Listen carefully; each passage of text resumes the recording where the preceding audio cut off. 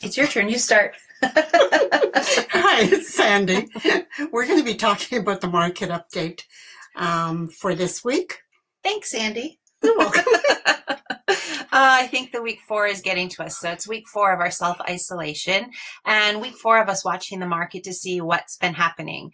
So what I did is I pulled the numbers for us. So from April 6th, so this is from last Monday. So we're just over about 8 days in the Toronto area.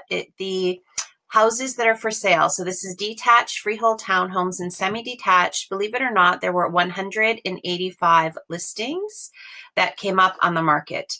And 11 of those have sold conditional. And in the same time period, 62 have actually sold. So out of the 185 listings, 62 have sold. Some of them sold very quickly within 1 to 5 days and with very short closings of 2 to 3 or 4 weeks versus the normal 60 days out that we see. And the price ranges went from 700,000 up to over 3 million. So it wasn't as if the homes that were selling were in the price range of only 800,000 or 900,000. They were across the spectrum. So what's happening to condos and condo townhouses in Toronto? So from April 6th, there were 180 new condos that were listed that were under 650,000. And there were 172 condos that were listed over 650,000 that actually went up to over 3.7 million, believe it or not. So that means there were 350 condos and condo townhouses listed in Toronto since April 6th. So has the market slowed down? Well, it slowed down from the spring market, but it hasn't completely slowed down and stopped with COVID-19. So out of those condos that were listed 350 plus, 65 condos sold in the same time period from April 6th, and their sold prices were from 600,000 to over $1 million. And there were even some condos that were selling in the $300,000 range that were either on the far east end of the city or around Dixon that normally sell at that lower price. So why are people listing and selling? The reasons that we're finding is that some of them have to move.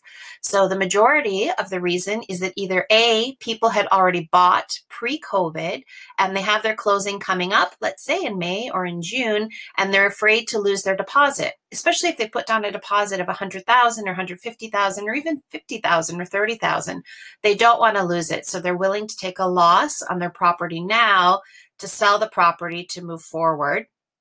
And also, unfortunately, some people, let's say if they've lost their jobs or one or the other partners lost their jobs and their bank won't let them refinance or won't let them defer payments, then those people are also desperate to sell to at least get something out of the property. Those are the ones that are the most unfortunate, I think, in our opinion. For investors, you can buy. It is an opportunity, unfortunately, for the people that are selling, but fortunately for you. And, for the properties that really want to sell, it is a benefit to them if there is an investor purchasing.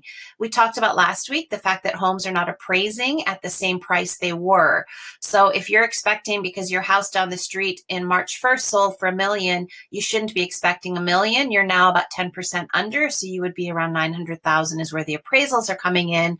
And we expect potentially this week, those appraisals may come in slightly lower than that 7 to 10% range that the banks and the financial institutions were appraising the properties at. So if you have extra cash, and now remember as an investor, if you're getting a mortgage, you need a minimum of 35% down, usually 30 to 35, plus now you'll need extra cash.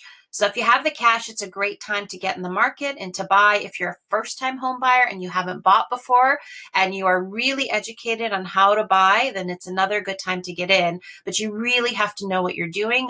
We would work closely with you and to talk you through the process because it is a bit complicated, as we had said last week, especially with how the showings work and some of the obviously potential risks. So that's what's happening in the market. The other part we're talking about just shortly is front porch portraits. So I've got my big camera here, if you can see, with the zoom telephoto lens. And what we're going to be doing is we're going to be participating in front porch portraits. It's 1 month since self-isolation started, March 16th. So we are going to do on April 16th, 17th, and 18th, we are coming to you. in a very safe way with a big zoom lens at the end of your driveway or at the end of your sidewalk, and we're going to do the portraits for you. So anyone can sign up. We are accepting donations. Two of our causes that are near and dear to our hearts that are asking for help is the Mimico Food Bank and Caledon Community Services, CCS, which also supports food banks and for people that are PSWs and all kinds of other services that are going out to the community. So any donation is great for that. If you don't have the ability to make a donation, that's fine. We'll come out and do your portraits anyways. So I'm going to send an email out separately about that. You can reply back. You can be serious. You can be funny. Sandy loves the funny ones. You can hold signs of inspiration, but it's really to capture this moment in time. I've been reading the articles, and for some families, it's a way for them to actually have an activity they can work on with the kids as they figure out what they're seeing they want to do or what their portrait is going to look like. So take a look for that email from us coming out later today about how to sign up, and we'll be doing that April 16th, 17th, and 18th.